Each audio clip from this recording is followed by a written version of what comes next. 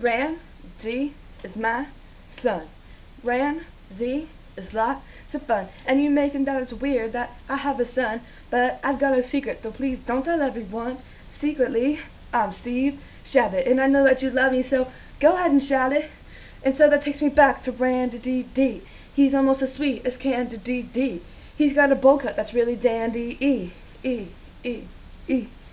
He's 21 now, or maybe 22. He's got the stylish clothes and the coolest shoes.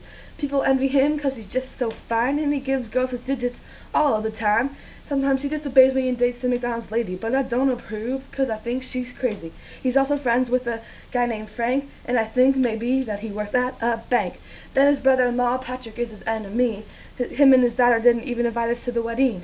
But Randy and I never liked Erica anyway. She's always been weird, every minute of every day. So back to the point, Randy is so awesome. He's the best son, and I love him.